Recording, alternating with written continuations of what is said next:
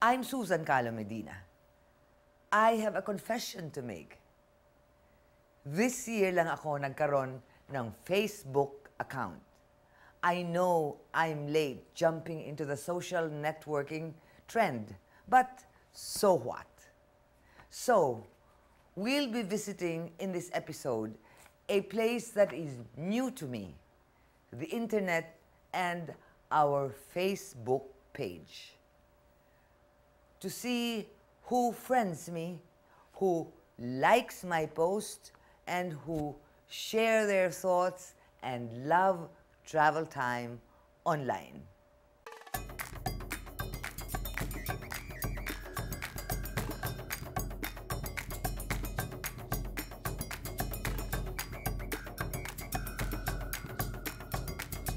A few weeks ago, on our Facebook page, we asked you to be part of this special episode and share us your pictures and your choice of your favorite travel time destination.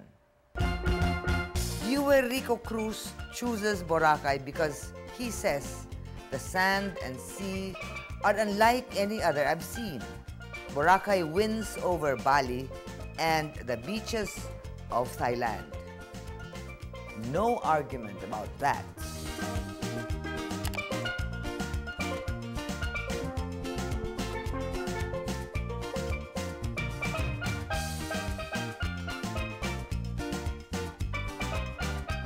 The whole world, it seems, has discovered Boracay.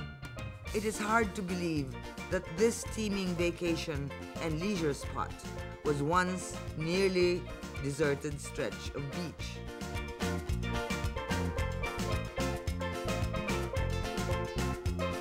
Boracay is located in the province of Aklan, off the northwest corner of the island of Panay, 345 kilometers south of Manila.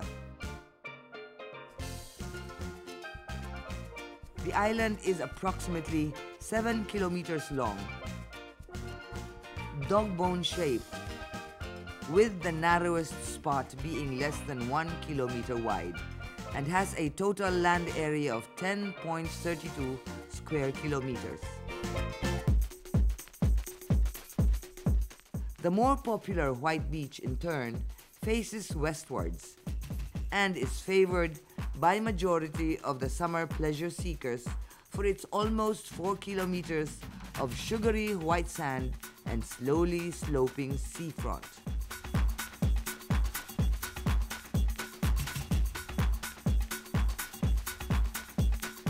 If you're traveling on a tight financial leash, wanting to experience local flavor, or looking for trinkets,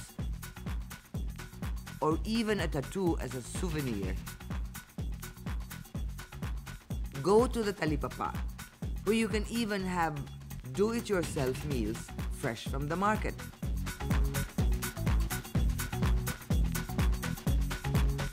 Along the beach side, there is no shortage of things to do. From kayaking that tests your upper body strength, or maybe a more languid ride is your style, then the Parao sailing is for you. Or ride the banana boat for some splashing group fun. Or maybe let loose the speed demon in you and board a jet ski for an hour. There seems to be something always happening somewhere along this white stretch of sand 24/7. Pounding the sand all day and still gallivanting in the strip at night. Catch a quick meal at any of the mall's many foods and continue on with the merrymaking there with live music.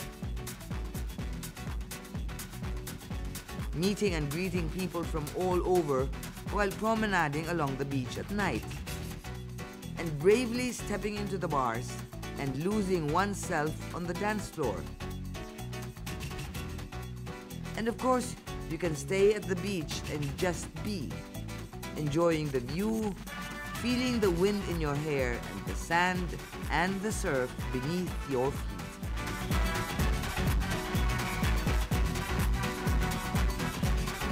Alongside our request for your favorite travel time destination, I opened up myself to some questions from you. Willem Garay sent over a whole barrage of questions. In what way do you think can the Filipinos participate best in the tourism industry? By seeing the country and looking for the best places, the best crafts, the best food, the best people, and being proud about it and telling everybody about it. That's how you become part of the tourism effort. Is there a place in the Philippines that you have not visited yet? If there is, what is it and why? Yes, there is. La Union. Why? I don't know. Would you consider featuring the Sulu Archipelago, Basilan, Sulu, and Tawi-Tawi sometime in the future episodes of Travel Time? Sweetie, we've done Sulu, Tawi-Tawi, and Basilan twice each. And they are beautiful. If you could be the Secretary of the Department of Tourism, how would you spur the growth of the tourism industry? I would not be the Secretary of the Department of Tourism. I don't want to be the Secretary of the Department of Tourism. Nobody would ask me to be the Secretary of the Department of Tourism. Let Ramon Jimenez do it. He will be very good at it anyway. If you were a Philippine destination, what would you be and why? I think I would be Mount Apo, because then I would be on top of the world, or at least the Philippines. Since a picture says 1,000 words, viewer Norma Adamos let her pictures do the talking and the voting for her favorite, the beaches of Cebu and Bohol. Great choice, Norma.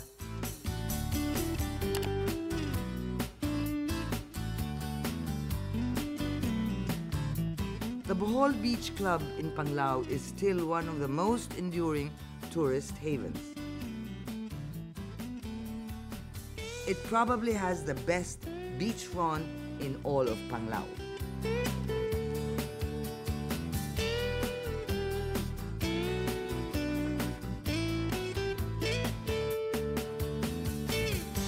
And the Olona Beach Resort, supposedly named after a popular sexy star of the 1960s, is where sun worshippers and beach moms can have the time of their lives, just lazing away under the sun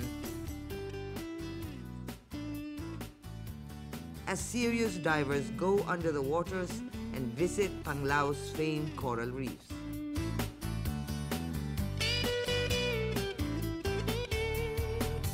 Or if you want serious adventure, you must head off to two other Bohol spots, Pamilacan and Balikasag.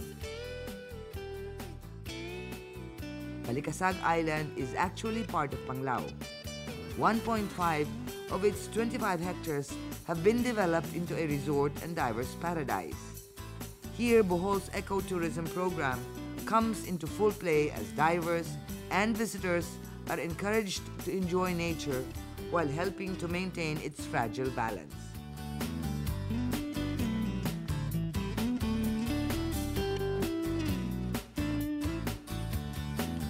Pamilacan Island is just off Baclayon, where fishermen used to hunt whales for a living.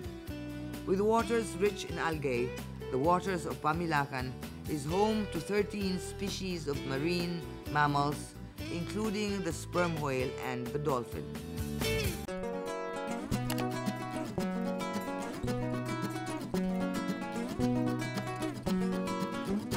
On Bohol's neighboring island, Cebu, there is also an unspoiled beach getaway called Malapascua. It's 3.5 hours by land from Cebu City to the town of Maya, where you then board a bangka for another 30-minute ride to Malapascua. But the trip is worth it. a virtually undiscovered beach paradise, Malapascua is Boracay before the crowds came. White sands, blue waters,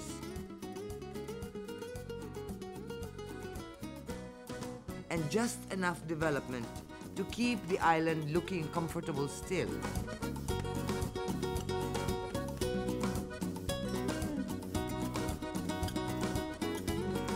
Me encanto e viva las Filipinas, writes Willem Garay, as he chooses vegan Ilocos, because it made us proud that this part of the country still preserves our culture and heritage. Personally, I think Willem liked it because it put him and his girlfriend in a romantic mood in the trip.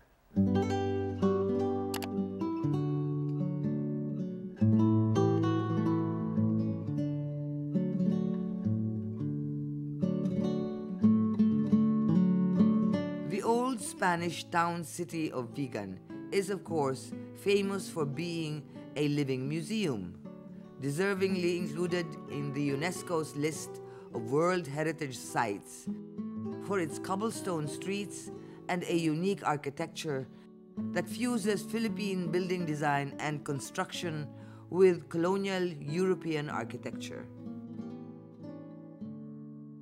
The capital of the province of Ilocos Sur, Vigan is actually an island separated from the mainland by 3 rivers.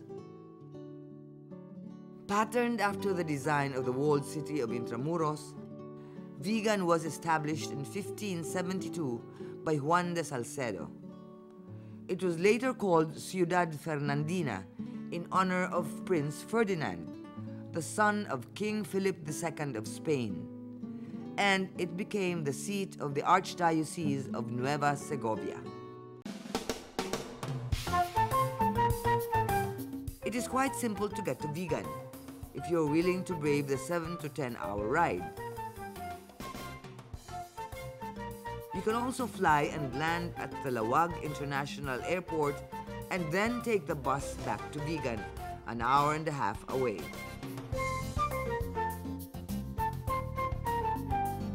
When staying in Vigan, check out Villa Angela first.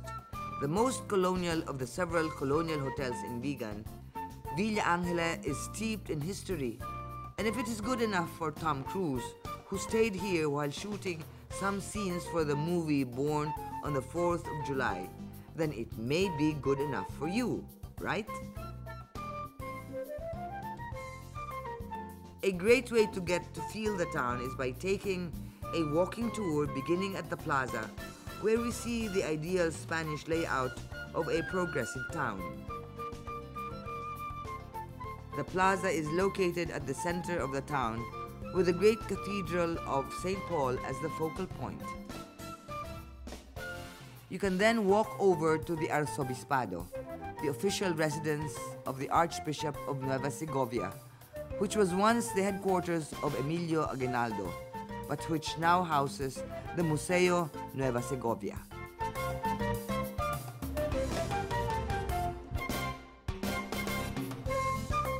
Take a peek inside the Burgos Museum, where the undoubted star is the collection of primitive paintings by Esteban Villanueva, documenting the famed Basi Revolt of 1807.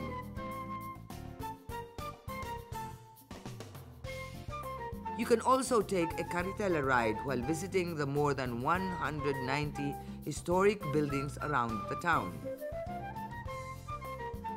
Like the Quema home, where there is a volada, or invisible corridor that runs the length of the sala and dining room. Along Crisologo Street, you can buy knickknacks as well as hand-woven textile called inabel.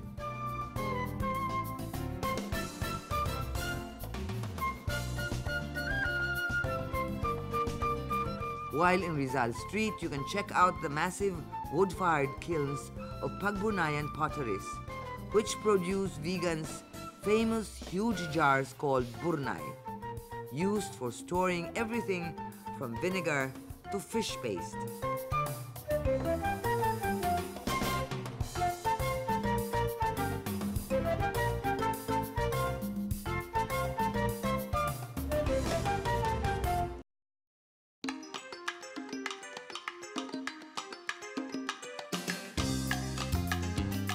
Another favorite is Coron in Palawan, which my Calao says is still unspoiled by night spots and bars.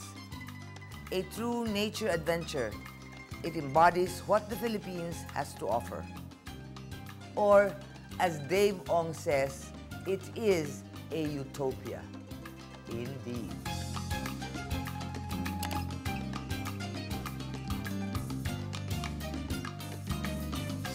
The uniqueness of Palawan's island can easily be seen from anywhere in this final frontier of the wild. Coron lies north of Palawan and is part of its Calamianes group, a scattering of more than 100 islands which embodies all the finest characteristics of the region.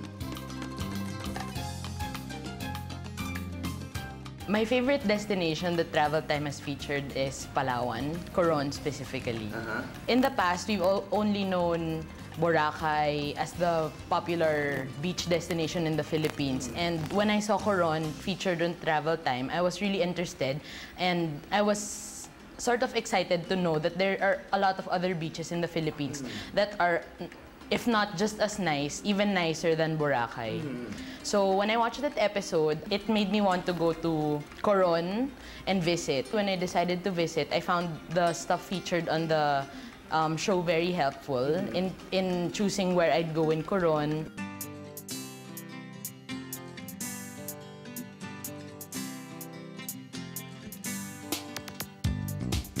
Coron is the third and smallest of the Calamianes main islands. But what it lacks in size, it more than makes up for in wonders.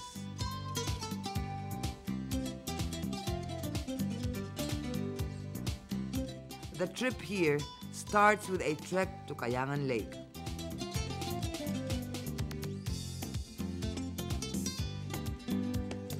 My favorite place in Coron is Kayangan Lake, mainly because of the limestone rock formations and the clear water.